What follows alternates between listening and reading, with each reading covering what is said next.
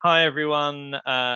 We're just going to do a quick round of quickfire questions with our consultant, John Hazelden, around Microsoft Entra and all the news that came out from Inspire. John, thank you very much for joining me. No problem, Ben. Thanks for having me. No worries. Let's jump straight in. So, Microsoft Entra. John, is it just a name change? Essentially, yes, it is.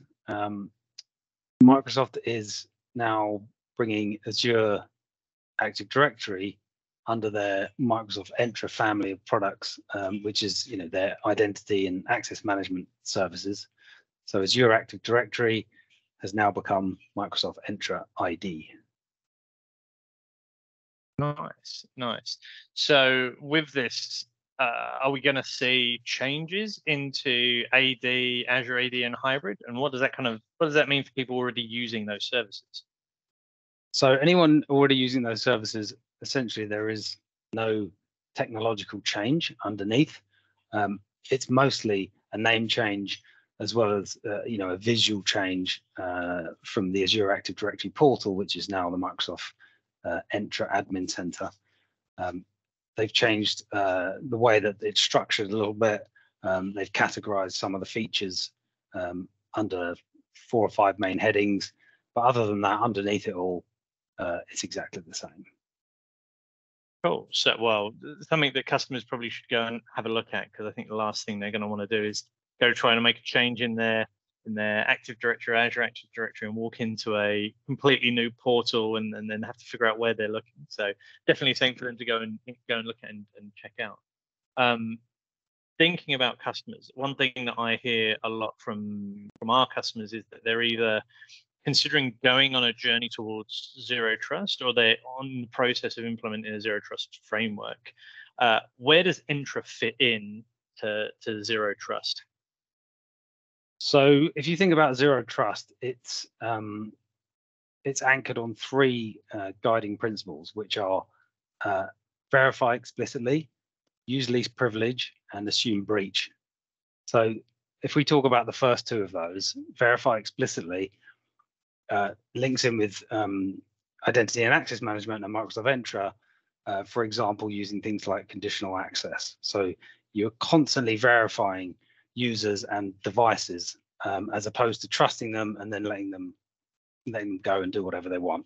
This is like a constant verify, like always verify. So when they move from maybe one application to another, they're getting re-verified, whether that's they have to provide MFA or some other authentication method, biometric, etc. That's happening constantly. So that's one thing. The second thing, use least privilege, is essentially just giving users the permissions that they need to do what they need to do, and do not give them any more. And it's also time bound. So when you're thinking about a zero trust model, you're thinking about just in time access and just enough access. Awesome. So definitely something that if people are on that journey, they should be looking at the Entra product set if they're already utilizing it. It sounds like it's a tool that needs to be utilized. I think the other thing that I hear a lot is people asking the question around, with the Microsoft Entra suite, where the connection and crossover points with the Defender suite. So Microsoft are bundling these families together of products, and I get asked a lot, is there that crossover? Where are those anchor points where those two meet? Yeah, essentially with Microsoft products like Entra and Defender, they're highly integrated.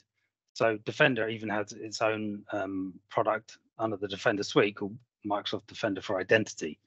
So a lot of the information that Defender gets around identity comes from Entra. Nice. So a clear connection point for those people that are not only looking to manage their identity, but also starting to wrap a identity-led security stance, very much what Defender is from Microsoft. It sounds like the two families of products are going to become very kind of interlinked and entangled, and we're going to see a lot of people using both products at the same time to deliver various identity-led security kind of stance points. Yeah, absolutely. And yeah, just to summarize those, if you're working to a zero trust model, the Entra product, the Defender products, they will allow you to develop that model and apply all the restrictions and all the security that you need to facilitate it. Awesome. Well, that's it for my quickfire questions, John. Thank you very much for giving us a insight into Entra. There's been a lot of noise in the market around it, and it's good to get a little bit of clarity. I must admit, I've learned a lot from our conversation. So thank you everyone for joining us today, and keep an eye out for another quickfire questions.